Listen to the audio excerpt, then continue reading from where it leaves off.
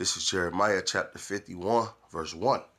Thus saith the Lord Yahweh Shem Yahushua, Behold, I will rise up against Babylon, and against them that dwell in the midst of them that rise up against me a destroying wind. And I will send unto Babylon fanners that shall fan her, and shall empty her land. For in the day of trouble they shall be against her round about.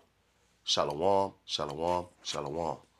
First and foremost, I would love to give all praise, honor, and glory to Yahweh Bahashem, Yahweh Shai, Bahashem, Rakah Kwadash. A double honors to the apostles and elders of Great Millstone that taught us this truth, blessings, and safety to the elect. Thank you, Trey. Retired four-star General Jack Keane in studio. Good morning to you, sir. Yeah, good morning. Let's come back to Israel and Hezbollah in a moment. And let's start here with what happened this week, because there's an alliance that we need to pay attention to. Wall Street Journal, here you go. How Putin rebuilt Russia's war machine with help from U.S. adversaries. Iran, North Korea, and China are supplying the people and know-how to tool up Russia's factories and churn out arms for the war in Ukraine. This relationship could be very dangerous for us for a very long time. How do you see it? Yeah, very much so. 4 days after the State of the Union, our intelligence chiefs came before a scheduled meeting with the Congress, and they said these 4 countries that you identified here represent a threat to the United States we haven't seen in multiple decades.